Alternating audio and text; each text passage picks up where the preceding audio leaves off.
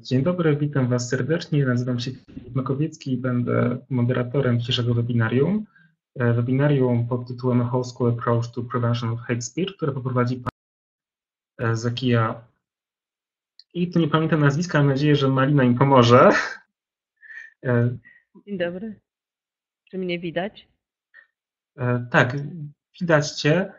Ja mam taką propozycję. Zakia z nami zaraz się połączy, w związku z czym teraz Malina powie kilka słów na temat samego programu, natomiast chwilę później ja przedstawię podstawę obsługi technicznej platformy Webinar, a następnie, kiedy już będziemy mieli pewność, że wszystko działa i wszyscy mogą w pełni korzystać z webinarium, przekażemy głos naszej dzisiejszej prelegentce. Dobrze, także Malina, oddaję teraz mikrofon Tobie. Dobrze. To ja się nazywam Malina i proszę, tu jestem. I jestem koordynatorką projektu Nienawiść, Jestem, przeciw. I dzisiejsze webinarium to jest pierwsze z dwóch takich webinariów eksperckich, które postanowiliśmy zrobić w naszym projekcie, żeby uczestnicy i uczestniczki mogli jeszcze pogłębić wiedzę na temat mowy nienawiści. Pierwsze webinarium, do którego zaprosiliśmy Zakiję, to jest nasza ekspertka z Norwegii, z Europejskiego Centrum Wergelanda, który jest naszym partnerem w projekcie. I ona będzie mówić o takim całościowym podejściu do przeciwdziałania mowie nienawiści w szkołach. Ona ma bardzo duże doświadczenie, bo pracuje w szkołami w Norwegii i właśnie pracuje tylko ze szkołami, ale pracuje z rodzicami, z uczniami i z nauczycielami i tym będzie mogła się dzisiaj z nami podzielić. Mam nadzieję, że zaraz się pojawi i będziemy ją usłyszeć i widzieć, ponieważ Norwegia jest troszkę daleko od nas. Filip, czy ty jesteś tam?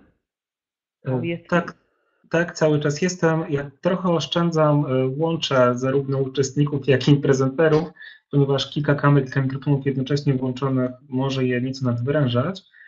Zakia jest już z nami. Za chwilę również włączę kamerę oraz mikrofon. Ja natomiast teraz proszę jeszcze o dosłownie 2-3 minuty uwagi, ponieważ chciałbym pokazać takie główne funkcje Click Webinar, które dzisiaj będziemy wykorzystywać. Dobrze, wielkie dzięki. Dzięki. Ty mnie musisz odłączyć. Dobrze, już to robię.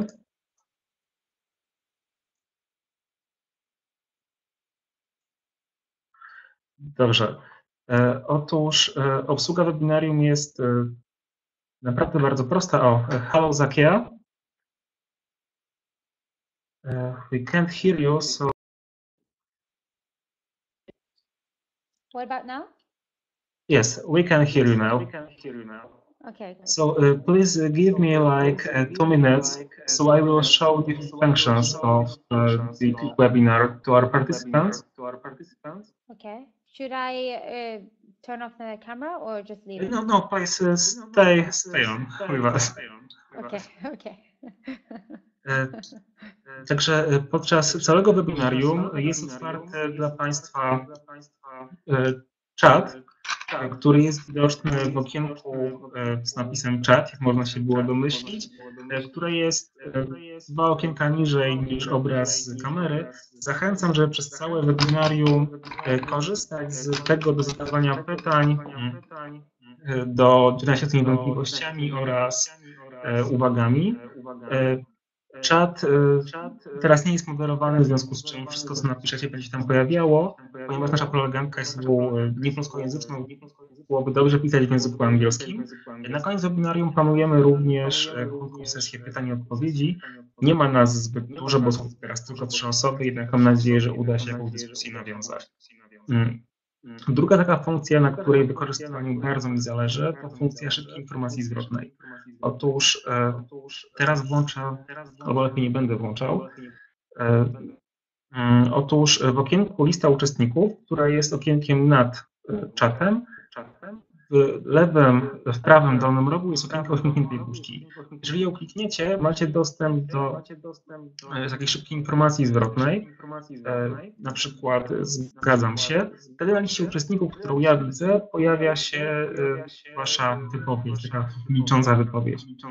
Gdybyście mieli jakiekolwiek problemy podczas webinarium z jego obsługą, proszę użyjcie ikony koła ratunkowego, który będzie dla mnie sygnałem, że coś jest nie tak i że muszę w swoim internecie prywatnym Wam pomóc. Także teraz na znak tego, że wszystko jest w porządku, proszę kliknijcie zielony plusik. OK, wielkie dzięki. I również, żeby sprawdzić, czy działa czat, proszę napiszcie coś na czacie. To dla mnie zawsze będzie sygnał, że wszystko jest naprawdę w porządku.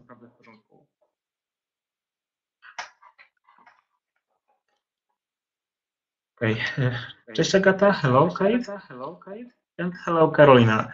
OK, thank you. That's all for now. So, hello Zakia, we can start now the main part of our webinar.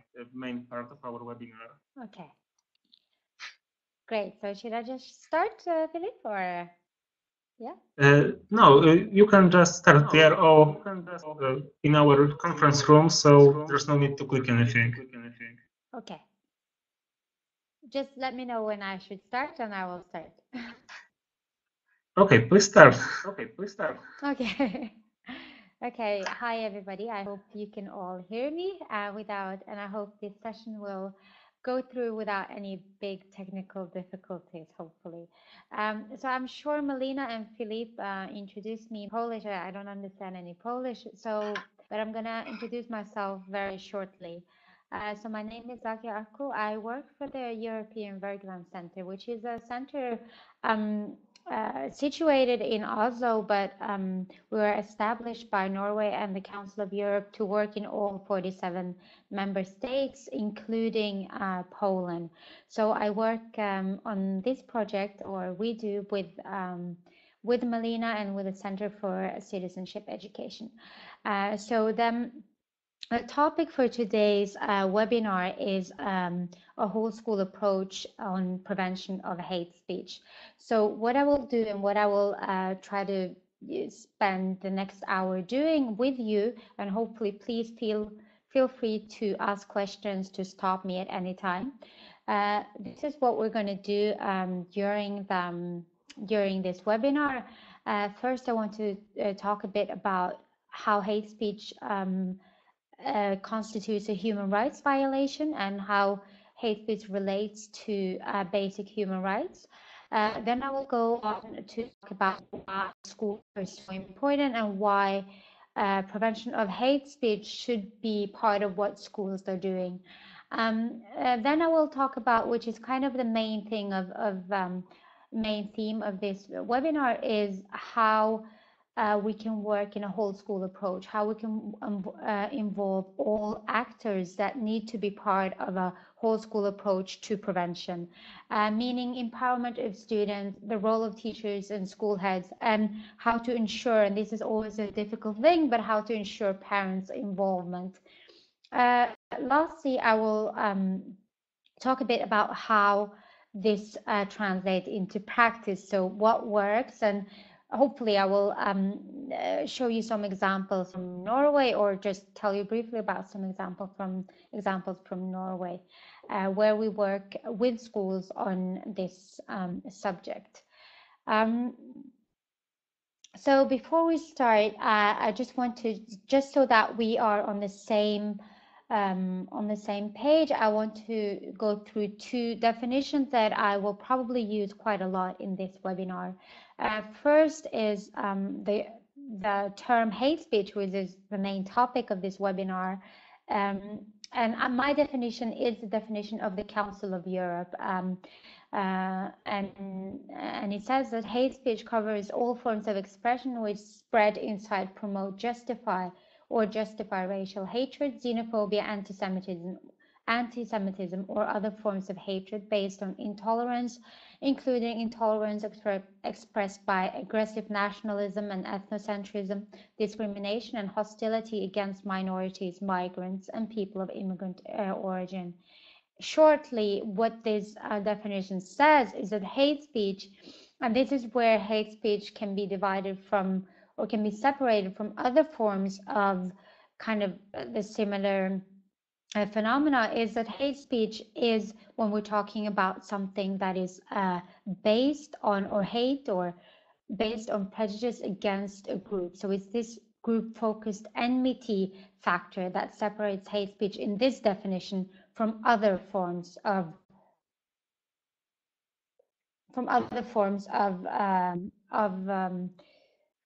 bullying, etc. Group-focused enmity describes a syndrome of interlinked negative attitudes and prejudices towards groups identified as others, different, or abnormal. So, in short, a group-focused enmity is when you use a group, something signifying a group as a way of excluding a group, or having prejudice or stereotypes targeted one group. So this is basically the definitions. If you have any questions, if I talk too fast, if there's anything, please do let me know, and I will try to adjust so that you will all hear me and see me, hopefully. So it is also, I think, important to, when we speak about hate speech, to look at to what extent is hate speech a problem, a challenge in Europe. And to do that, I'm going to use a report. This is from 2011. I will use the numbers from this report because it is a very comprehensive report. It is done in the 8 major countries in Europe, in the European Union, and it's France, Germany, Great Britain, Hungary, Italy, Netherlands, Poland, and Portugal. So pretty huge, important countries in Europe. The research is done by the Friedrich Ebert Stiftung, which is a research center in Germany. And it is named Intolerance, Prejudice and Discrimination, a European report. What this report says is that group-focused enmity is widespread in Europe. There are some differences between countries. It says, according to this report, that group-focused enmity, which is, this group-focused hate or group-focused prejudice or stereotype, is most prevalent in Poland and Hungary and least prevalent in the Netherlands, of these 8 countries that I mentioned. What is said, but it's still prevalent in all and widespread in all of the countries. About 50% of the Europeans in this report believe that there are too many immigrants in their country, and many believe that Jews seek to benefit from the suffering in the Holocaust. This is a huge difference between countries, and this is what's interesting with this report as well. You see that for some of the, and I'm just summing up the main figures, for some of the results, there are huge difference between countries. For some of the results, there are almost complete similarity between the countries, and this is very interesting because we see that when it comes to anti-Semitism, sexism, homophobia, there are big differences between countries. While when it comes to anti-immigrant sentiment or anti-Muslim hatred, this is the same in all of the countries. So France and Germany, who has, France has 10% of a Muslim population, Germany has 7% Muslim population, will have the same results of anti-Muslim hatred as Poland, that only has 0.07, so not even 1% of Muslim population. So this is very interesting, I would say. With regards to anti-Semitism, according to this report, the statement that the Jews seek to benefit from the Holocaust in the Netherlands is only 17%, which is high enough, but in the Poland, the same amount is 70%, so a huge difference. There is widespread Islamophobia in Europe. 50% of all Europeans say Islam is a religion of intolerance, and as I said, this is the same regardless of how many Muslims live in the country, in the given country. About 30% believe there is a natural hierarchy of ethnicities, which is kind of this old classical racism. a majority in Europe also subscribe to sexist attitudes rooted in traditional gender roles. A relatively high proportion are against equal rights for homosexuals as for heterosexual couples. This is where we see also a huge difference between the countries. In Netherlands, again, which has the smallest amount, 17% will say this, while in Poland, which has the highest amount, will say 88% will say this is true. And what this report also finds is that prejudices are interconnected. So those who are against or have stereotypes or prejudice against one group are more likely to have one against another group, to have prejudice against another group. So one who subscribe to anti-Semitic attitudes will most likely also have anti-immigrant, anti-Muslim, or homophobic attitudes. What this report also finds is that group-focused enmity increases with age and decreases with education. And this is why I also think that schools are so important in combating and preventing hate speech, because education is, according to research, what helps in the long term. In summary, the report says that hate speech represents a major threat to fundamental values of democracy and human rights in Europe. And this is our starting point, I think, because very often when we speak about prevention of hate speech and kind of when we target the negative sides of the internet, it's very easy to kind of become completely negative towards internet and towards social media. Our approach and the approach of the Council of Europe as well is the complete opposite. We see social media and the internet as an integral part of a modern democracy, of modern democracies, and something that's important to preserve for the sake of democracy. And that's why also prevention of hate speech online is so important. What hate speech does, I mean, firstly, it violates fundamental dignity of groups and people, and that's why it's a human rights challenge. But also, and secondly, because the reason why social media is such an important part of our democracies today is that it has lowered the barriers of participation and made it easier to participate in everything from public discourse to political campaigns to social projects, etc. This is a democratic good and it's important to preserve. What hate speech can do is people can decide not to participate in the public discourse, not to participate in democracy in a sense, because they are they are either sick of all the hatred, sick of all the violation against their own dignity, and also because they can experience threats and are afraid of continuing participation. So it can impede participation, and this is of course a major human rights and a major challenge to our democracies. Also, and this is because I think it's important to see hate speech and human rights on different levels. So on the individual level, on group level, on society level. So on the individual level, it can cause people to not participate. It can also cause individuals, and we have seen examples of this all over Europe, of people who have been bullied online for so long that they commit suicide. It affects them psychologically and also physically. So this is on the individual level. On the group level, we see something that is well known in history, well known in kind of a dynamic of the process of dehumanization, which is kind of a psychological process on group level, which demonize a group, making them seem less human and therefore not worthy of humane treatment.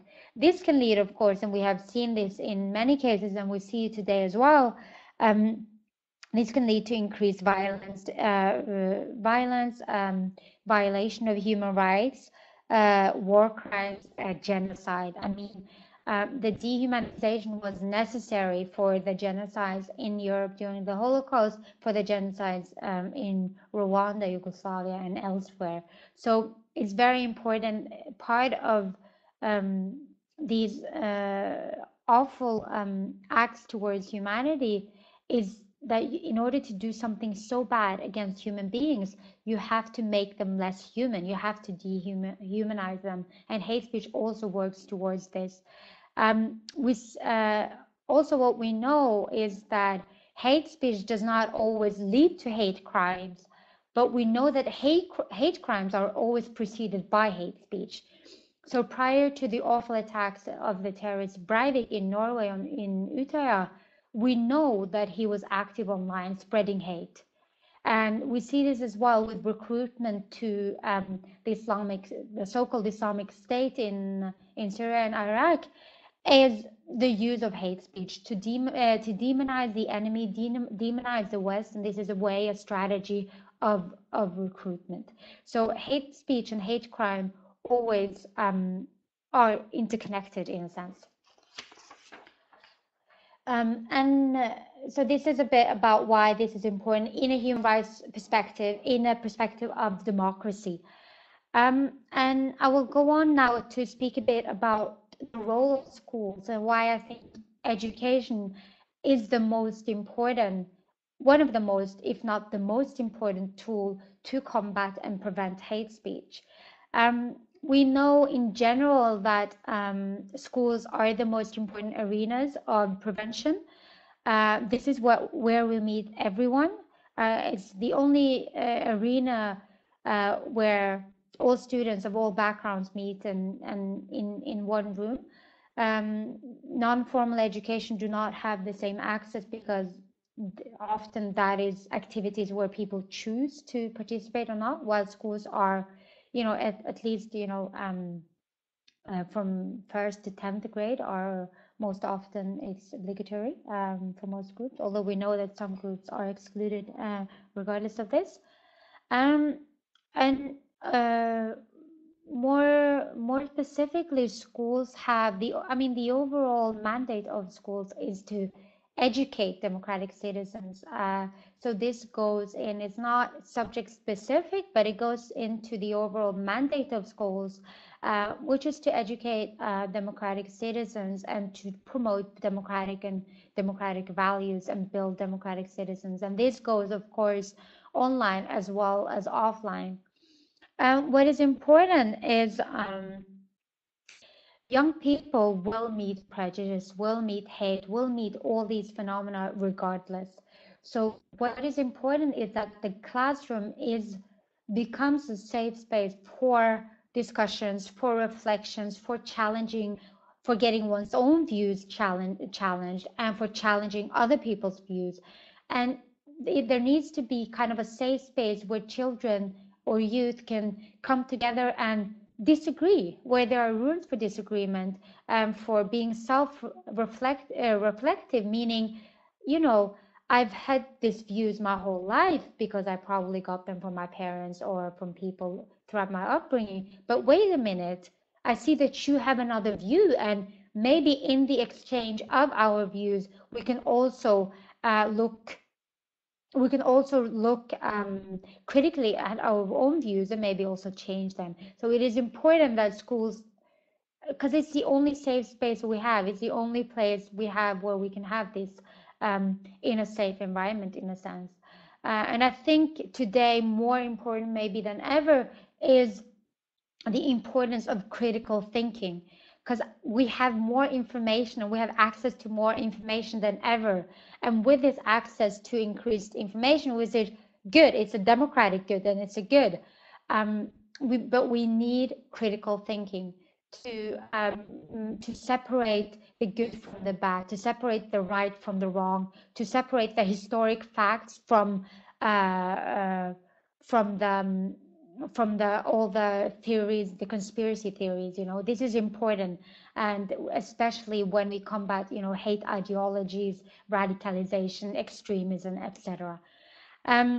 And also what is important in a school context, and this is what I will spend most of the rest of this session talking about, is a whole school approach. It is important, it is of the utmost importance that that students hear the same at school as they hear at home. So it doesn't help if only one teacher and in the classroom as in the school as a whole. So it doesn't help if you alone as a teacher, you're good and you spread all the right values and you build good democratic citizens, but they need to see this in the whole school, meaning the school heads, the teachers, amongst their students, their parents, the local community. So it is important in order to build democratic citizens. I think it's very important to work in to have a whole school approach. And this is when we just one second. Yeah. So when we work in a whole school approach, it is also in many ways a student-centered approach, where students is the center of education. It's the main beneficiary of education, but also one of the main actors. A student-centered approach means taking the students seriously. Taking them seriously as actors in the classroom. They're not just there to listen to you, but they're there to contribute and to exchange, be in an exchange with you as a teacher and with the rest of the class. But also taking them serious, and this is what's important when we come to combating online hate speech, is taking them seriously as active citizens online as well as offline. And in many ways, I mean, this should be the least we can do, because in many ways, and I think many of you can agree with me, that students are, the online world is a natural habitat in many ways, the natural space, the world of young people. So often, more often than not, and I see this in my interactions with students all the time, they will know more about social media than I do. And they will have more of kind of a feeling of what's wrong and what's right in social media and in the online world that I do. So we have to take them seriously, and we have to also be open to not only teach our students, but also be taught by them and to learn from them, and especially in a field where they, after all, have a lot of knowledge. And also this is important, and I think when I work with teachers, a lot of teachers have this approach to prevention of hate speech and prevention of other negative phenomena, that we have to protect the young people. We have to protect the young people against everything they meet in life, everything they meet online. Of course, this is impossible. And as a teacher, you're not supposed to be everywhere at all times, and this is an impossible task. This is not why you were hired, and you're certainly not paid for it. And another thing is, we cannot censor the internet, and it is not from a democratic perspective, it's not an option, it's not desirable. So when we cannot protect the young people and we cannot censor all the hate speech, all the bad things online, a lot of teachers ask me, well, then what can we do?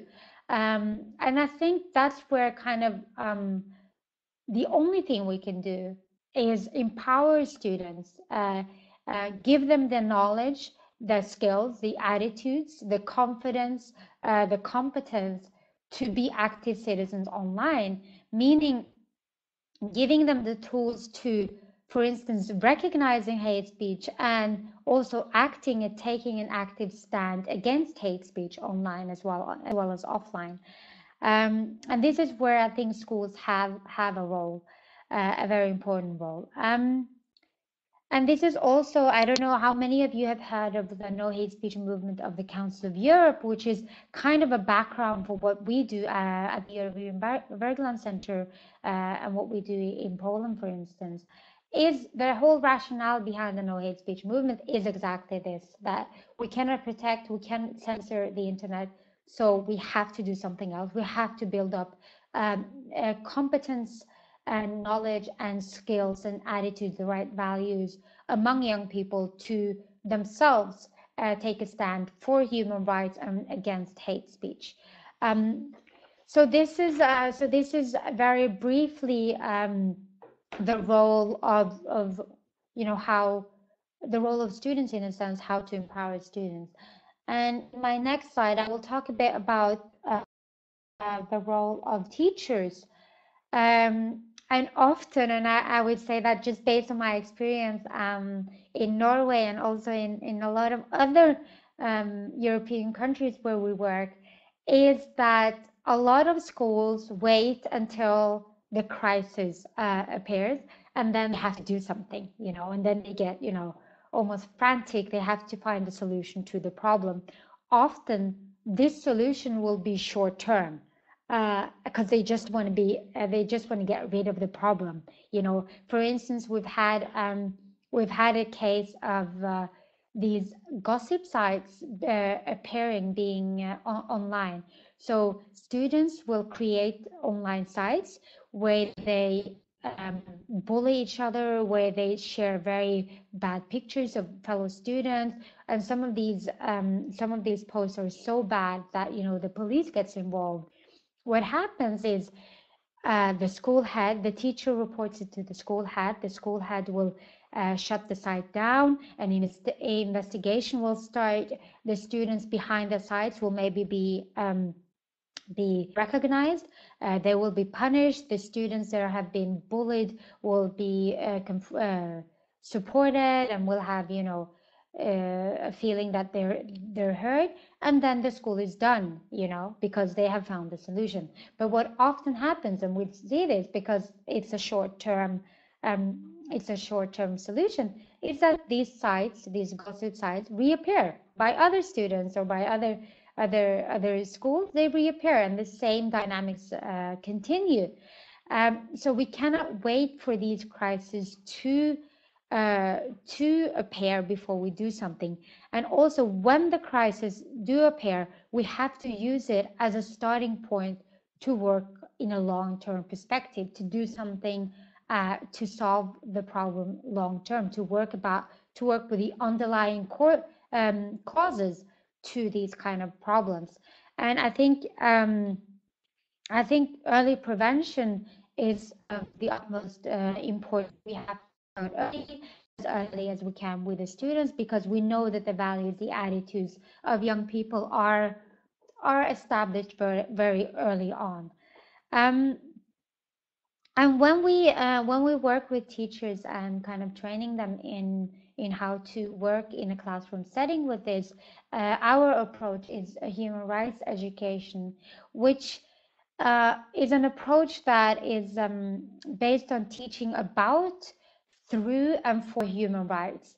This means that it's not only about what you say. It's not only about what you say about human rights, but it is about how you say it and how students experience human rights in a classroom setting. So if I'm a dictator in the classroom and nobody gets to speak, I'm the boss, and I teach about human rights, obviously the students will not really listen to what I say because they don't see it in practice. So we have to teach about, but also through human rights and for human rights. And what this means in relation to prevention of hate speech is that as a teacher, you also have to have an open approach when you work with prevention of hate speech, meaning that you have to be open about the fact that you don't have all the answers, because often in these kind of issues, they're not clear-cut answers. The world is very complex, and often we have to discuss, we have to reflect, we have to kind of go back and forth before we find a solution that is the right solution for us, for our group, for our class. So you have to be honest about that you don't have all the answers, and your role is much more about facilitating and creating this safe space that the classrooms need to be, for safe space for discussion, for reflection, for challenging our views, etc. So it's also, I think the students will take you as a teacher more seriously when you say, okay, you guys, I don't actually know everything about Snapchat, about Facebook, about Twitter, but I know that you are good at this, and maybe you can learn me, and I can talk to you about what kind of values, what kind of attitudes we need to promote, both online and offline. So it's this open approach that is integral in human rights education. I also think another important role of teachers, and we see, I hope you see when I talk about this, I hope you see that um, uh, yeah, I'm sorry. I hope you see when I talk about this, I hope I forgot a bit what I was going to say, but I remembered. I hope you see that it doesn't when we boil it down, it doesn't really, it's not really about social media. It's not really about online.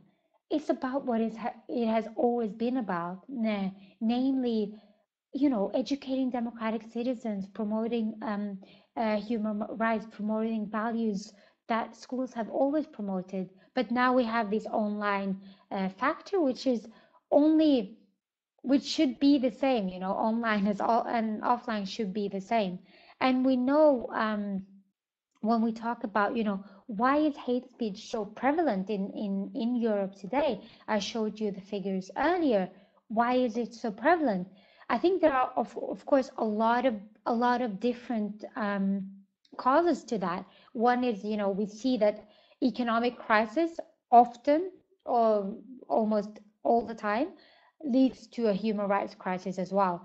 When there is a crisis of, economic, social, political crisis in countries, it is very easy for ideologies, hate ideologies, to gain more support because they find, a cause to all our problems. Well, they will say the immigrants is why we have economic problem, and build kind of an ideology, a political ideology based on that, and get support. And we know this, and this is actually one of the reasons behind the No Hate Speech campaign of the Council of Europe, is that we saw that in Europe, the economic crisis had led the extremist parties, extremist right-wing parties and other parties in many European countries to get increased support. And through this increased support to right-wing movements and parties, we saw kind of a normalization, a legitimization of hate, of hate speech in the political discourse. Because what happened when these parties gained more support, other parties would start adopting their rhetorics. So we saw a normalization. So this is one part, how economic crisis lead to human rights crisis. But what we also see, and I think this is important when we work with prevention of hate speech, especially with the online dimension, is although social media has been a natural part of our life for a long time, we see that there's still an artificial divide between what we say online and what we say offline, what we allow ourselves to say online versus what we allow ourselves to say offline. And this is where schools have a role as well, where teachers have a role. We need to raise awareness around the fact that, the online sphere is just as much part of the public sphere as the offline sphere. And the rules of conduct should be the same in these two spheres. So, and in addition to this, on the one hand, kind of underlying the importance of kind of removing this artificial divide, it is also always, of course, important to point out the specific traits of the online world that makes hate speech potentially worse online, because we know that online the audience can be potentially endless. It can be bullying in the schoolyard is limited. The audience is limited by the physical space, by the situation. But online, the audience is potentially unlimited. So I think it's important to teach young people these two sides of the online world, that on the one hand normalizes, make hate speech more normal, and on the other hand it can also make it worse. So it's very important, this online dimension, to use the classroom as a way of raising awareness about that. Another thing that we also, I'm sorry, I'm just going to drink this. Another thing that we also need to raise awareness about is where our language come from, where our prejudices come from, where our stereotypes come from. Because I've seen in many schools that I work with, students will use the worst language ever, really the worst language. And when you talk to them, they say, well, I was just joking. I didn't mean anything about it. I was just joking. You know, but, and of course, I mean, I don't doubt their intentions, but it's important to raise awareness about where do our prejudice against Jewish people come from? Where do our prejudice against Black people come from? There is a history, and we have seen what that history has done, you know, what those prejudices, what those kind of hate speech, what that kind of hate speech has done in history. You know, grotesque, really awful things have happened. So I think it is important, again, on the one hand, the point is not to label young people as racist, as homophobic, as anti-Semitic. That is not the point. But the point is to raise awareness about where do the language, the hateful language come from, and what has been the historic consequences of this language. That is important. And I also think, and I will come to this in my next slide as well. I also think it's important to a lot of the values, and we can't really say that the schools and the teachers are going to solve everything, because of course that's not how the world works. And we know that a lot of the values, a lot of the attitudes that the students have, they get from the dinner table, they get at home. So you cannot really solve the issue completely without, and this is where the whole school approach also comes in. You can't really solve the whole issue without involving the parents, without involving the home. So I think as the role of teachers and school heads should also be to work with students, to work with parents, to create kind of a common code of conduct, or common codes of conduct if you have several for different things, so that we have an agreement in the whole school community of how we talk to each other, what kind of attitudes and values do we share. And I will get a bit more into that in the next slide, which is how to ensure parents' involvement. And this is, of course, not an easy task. And I know that a lot of schools do struggle with this element, because a lot of parents will not be that much involved. And when they are involved in the school community, it's not necessarily a positive involvement or contribution. And like I said earlier, the aim of involving parents is to ensure that the students hear the same at home as they hear at school. Because if, you know, at school you hear, you know, that, you know, Islamophobia is a huge problem, you know, we cannot say that all Muslims are terrorists, you know, we cannot trust the media and label all Muslims as terrorists because we see terrorist attacks in the media. If that's what they hear at school, but at the dinner table they hear the opposite. They hear that all Muslims are terrorists, all Muslims are bad.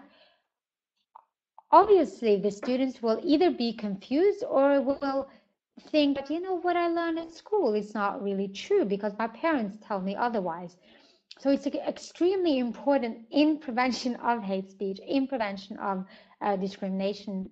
It is extremely important that there is a consistency in what students are told at home and at school. And I think actually this is even more important the younger the children are, because we know that the influence of their parents is much stronger in the younger age, and it kind of diminishes as the students grow older. So, and in order to reach this goal of, a common guidelines based on shared values between the home and the school, I think we need to adopt an approach of lifelong learning as the basic principle for the homeschool relationship.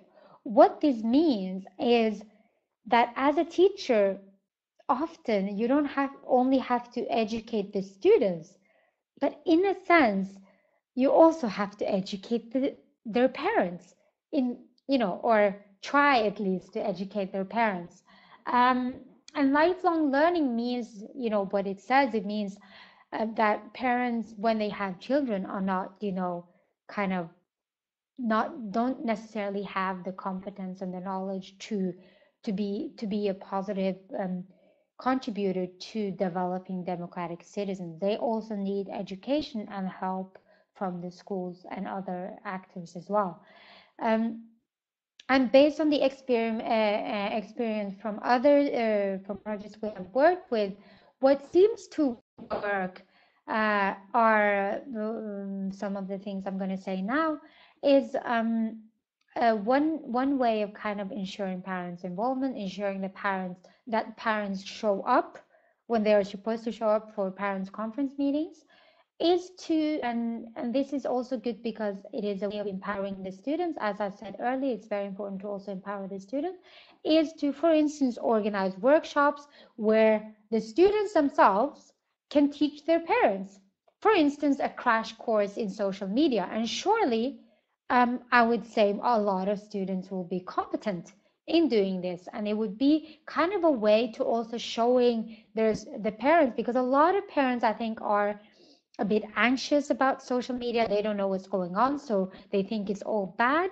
So this is also a way of, empowering the students in, giving them a role as the teacher, but also giving the parents kind of a bit of confidence that, my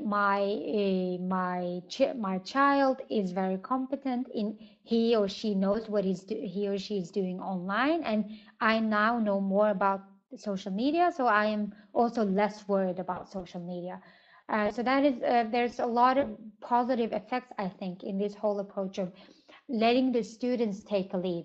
And also we know that when parents know that their own child is going to be active in something and is going to be kind of on the stage, the likelihood of the parent showing up is also bigger. So it has kind of a lot of positive effects, I think. I also believe in this, having workshops for parents, initiated in a sense by the needs of parents. So to first ask the parents, what do you want from us? How can we contribute? What do you feel like you need in order to better the homeschool relationship? And here there are, and I know in Poland as well, there are many NGOs who also work with non-formal education who can be brought in as a way of making it exciting and interesting for the parents. And I also have heard many times that a way of also getting parents to, because some parents will be hesitant to talk about some issues because maybe they know that they themselves have some attitudes, some values that are not shared by the others. So they're a bit reluctant to show up for meetings that discuss, now we're going to discuss discrimination, now we're going to discuss hate speech or things like that. Those kind of parents will probably not show up.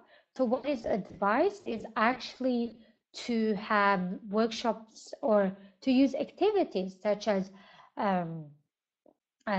arts and crafts workshops, or food making classes, or food sharing, food preparation classes, or have activities where the parents are involved in an activity, so they're using their hands, and while they're using their hands, you can also initiate discussions about these things that you really want to discuss.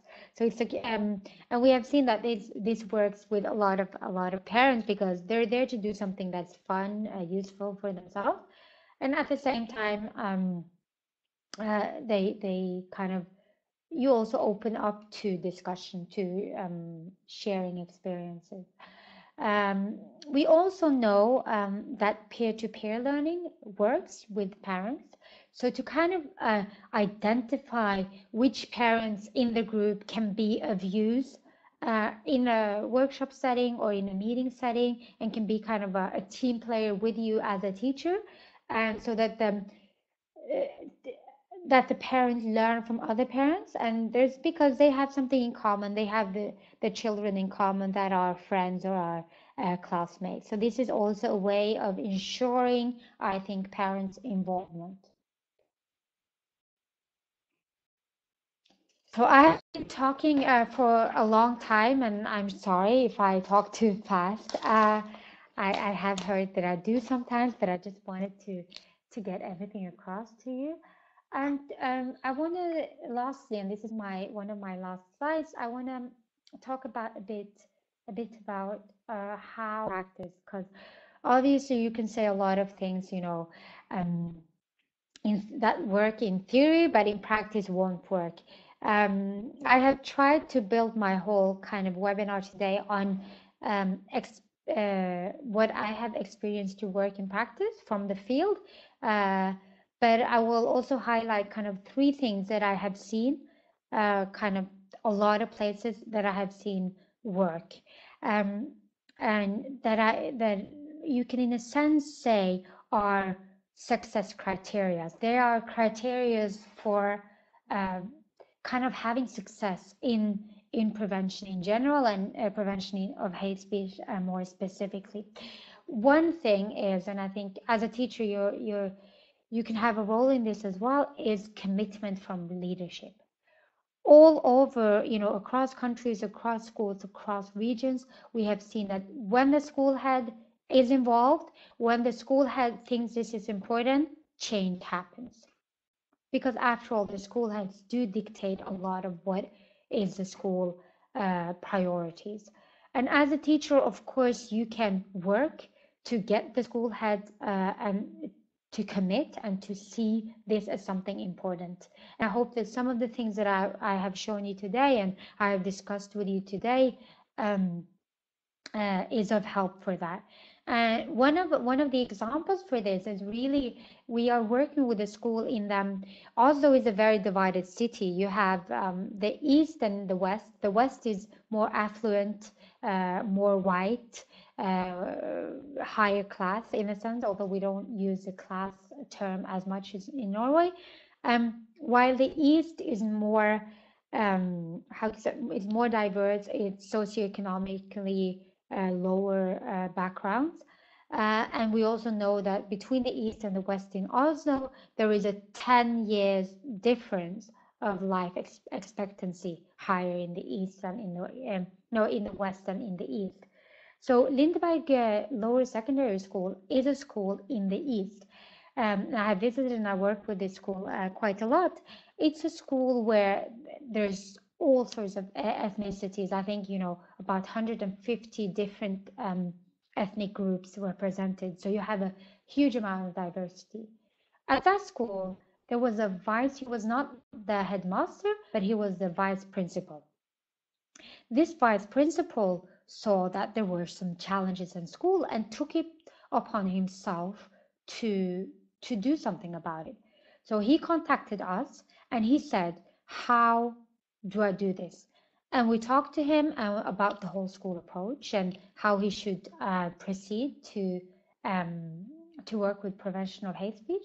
And he got the student council involved, the parents involved, the teachers involved, and the rest of the school community involved. The other school heads involved. And they are working now in a long-term perspective, of course, because I think this is important to work systematically and long-term with these challenges, to create common guidelines for the school, to create strategies for what the school should do to deal with bullying when it occurs. And he himself, and I can say this for a lot of the schools, it's one person, that's all it takes, can change the whole school ethos, the whole school culture in a sense. So the school heads is very important, without doubt.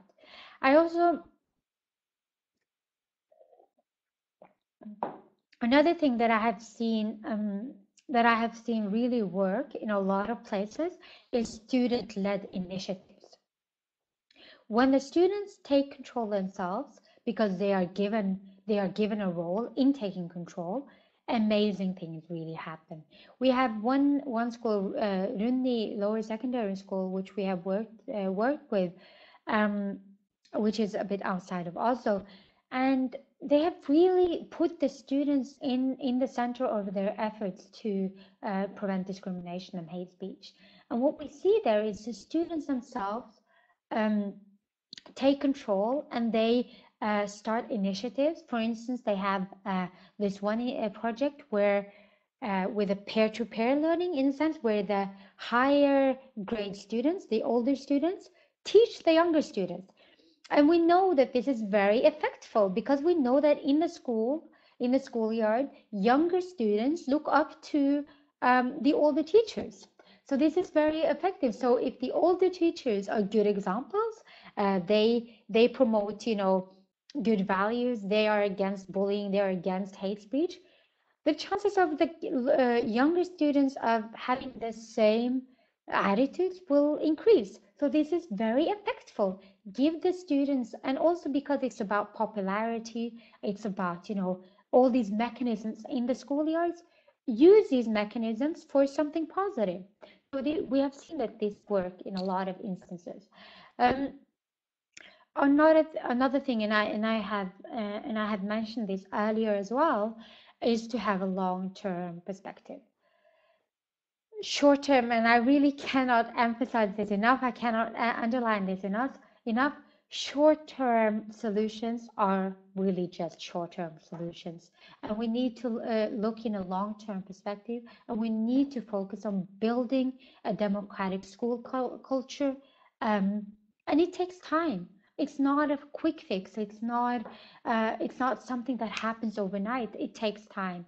We see this. We have something called, or it is finishing now, but it has been a 3-year program here in Norway called DEMPRA, or Democratic Preparedness Against Racism and Anti-Semitism. What this is, it's a long-term program where the schools are committed for 1.5 years. To work consistently with us and with our partners in building a democratic school culture. What we see with these schools who have, worked long term is after 3 years, the schools are still working. They still have projects, they still have initiatives, because they have recognized this as something important, and they carry on the work themselves long after the project is gone. So I think this is important as well. Always have the whole school approach, always have the long-term perspective. I think actually that was all I had for this webinar. I hope that you have found it useful. Thank you all for your attention. And please, if you have any questions, you can write them down or you can ask me now. But that was all for me. Thank you. Well, Yes? thank you, Zakia. If any of the participants have any questions, I invite you to write them down in the chat window. Thank you, Kate, and thank you, Gata, for participating. I hope you found it useful. Thank you, Dominic. Thank you.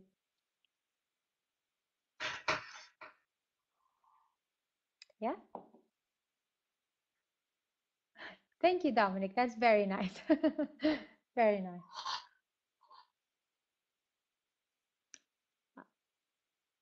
So I think that if you have a question but don't know how to express it, I think you can just send it to Malina Janusz, and we will send it over to Zakia. Yes. So you. Okay, so it seems that no one has any questions.